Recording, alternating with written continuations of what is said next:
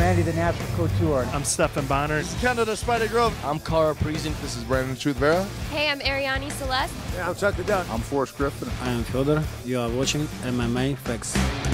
For RawVegas.tv and the MMA Fix, my name is Dave Farah at Xtreme Couture in Las Vegas, standing next to the owner of Xtreme Couture, right? Not quite. Okay, but at least you're one of the coutures. You have the name. That's true.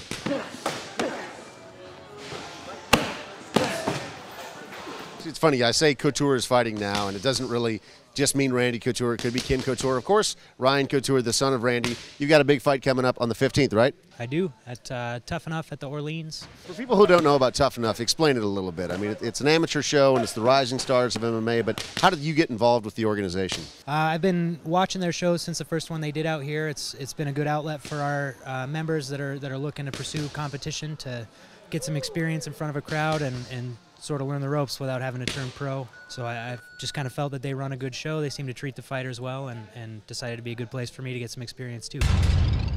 Tell us about your opponent. I know not a whole lot about him. I know he's 3-1. His name's Art Martinez. Saw his last fight, but it only lasted about a minute. Can't get too much out of that. Looks like he likes to wrestle. Should be strong and explosive. Hopefully have a bit of an advantage standing up. Plans to see how he does there, see how he likes boxing with me. He's a little bit bigger guy. He's fought in the welterweight division. You fight at 155. Do you think that's going to be a problem for you, a factor at least in the fight? He might have a little more horsepower, but I should still have the reach. I think I'm going to be taller than almost everybody I face at 155, and you know, my movement's good. I've got a strong wrestling background, and he's not going to be anything I haven't seen here in the gym, so should be good. Your dad's Randy Couture. How much has he coached you getting ready for this fight? You know, he's pretty good about not putting the pressure on me. If I have any questions, he's there for me. He's made it clear that he's not going to push it on me. Anything I need, he's there. And so, you know, anytime I need advice, I go to him. But otherwise, he just kind of sits back and lets the staff that we have here do their job, and so far that's been working real well for me. Growing up in a family that was always a part of the wrestling community and a very strong base, is that something that you've done since you were a child, or did you really just start to focus and enter the game as a real wrestler? I didn't really get into wrestling until junior high school. I wrestled all through junior high and high school, and then took a break for a few years in college. Decided to get back in shape a couple years ago and met some guys that were doing some jiu-jitsu, and that's sort of what led me into the kickboxing and then to MMA. You know, obviously having had the father that I have, couldn't help but be a fan of it all along, but didn't really start doing it until a couple years ago. Most people say that Randy is an incredible role model, an all-around great guy. I'd have to say that I concur with the all-around great guy part. Do you think that you're at a disadvantage having such a good, loving father as opposed to an abusive alcoholic dad like a lot of fighters? Not at all. I think I've learned a lot about the kind of human being I want to be, and, you know, obviously, it being my second amateur fight, I'm already giving interviews and things like that. He's been a great role model for just sort of how to carry myself in the public eye. You know, I can only hope to do half as good a job as he's done, but I couldn't be more lucky than I am.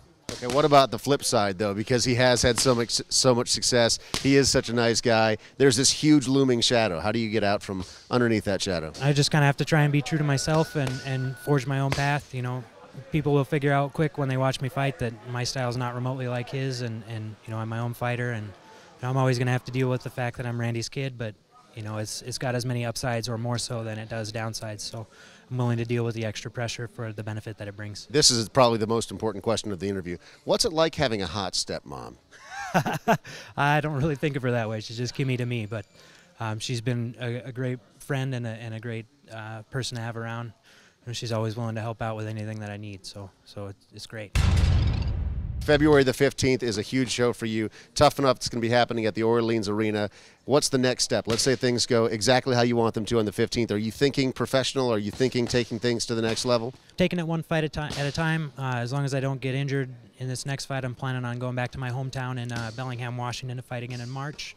And then you know, if I keep having as much fun as I'm having and getting better at the rate I am, then you'll definitely see me fighting professionally someday.